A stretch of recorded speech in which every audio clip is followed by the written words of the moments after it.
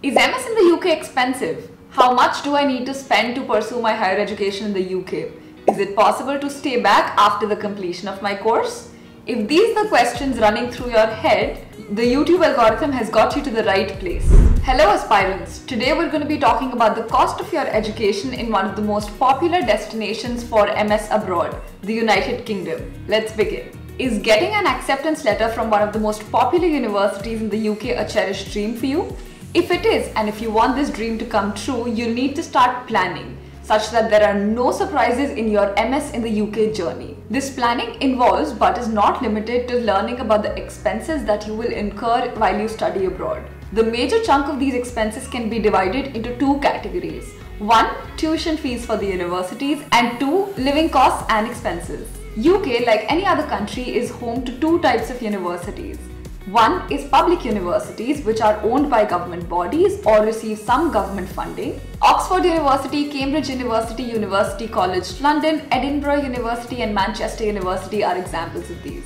Then there are private universities owned by individuals or private institutions. The University of Buckingham, the University of Law St Mary's University and Regent's University London are examples of private universities in the UK. Let's imagine you hit the gold mine and receive an acceptance letter from Oxford University. How much would you need to spend on the tuition fees? Let's find out. According to their website, an international student needs to pay anywhere between £27,840 to £39,010 for their degree. That translates to roughly about 27.4 lakhs to 38.5 lakhs in Indian rupees. Here's a detailed table with list of tuition fees for some other popular universities in the UK. Feel free to take a screenshot for your reference. So it's safe to assume that you will need to shell out about £30,000 for your MS in the UK. So now that you know how much the tuition is going to cost, let's talk about the living expenses in the UK. According to the official website of Oxford University, the living cost in 2022 sum up to be around £1,755 a month, which translates to 20.7 lakh rupees per year. When we looked up estimated prices on the internet, we found that living in London will cost you around 10.45 lakhs per annum without paying rent. A single bedroom apartment will cost you around £1,751 a month in the centre of the city. Living costs and estimated rent in other popular cities are summarized in this table. Again, take a screenshot if you want to. That's almost everything that a master's in UK will cost you. These numbers might seem big, but if you think about the opportunities that will come your way after graduation, you will understand that this is a good investment. Speaking of opportunities, let's talk about work permits in the UK.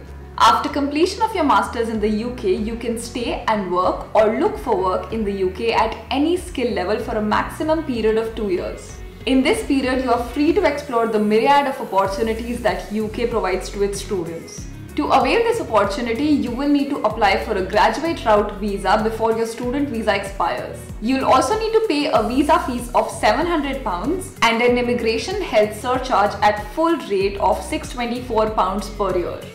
Once the graduate route visa expires, you will need to apply for a different visa such as the Tier 2 General Work Visa. A Tier 2 General Work Visa requires you to have an employment offer as well as a minimum salary level.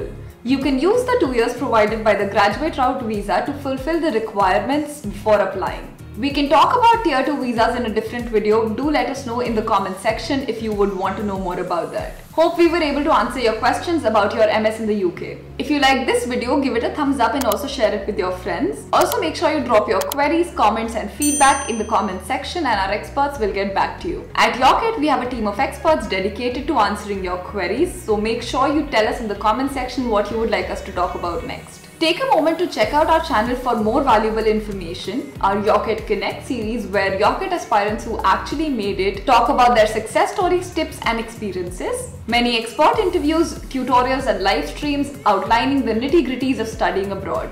Next video dropping soon. Until then, stay tuned for more. Good luck aspirants.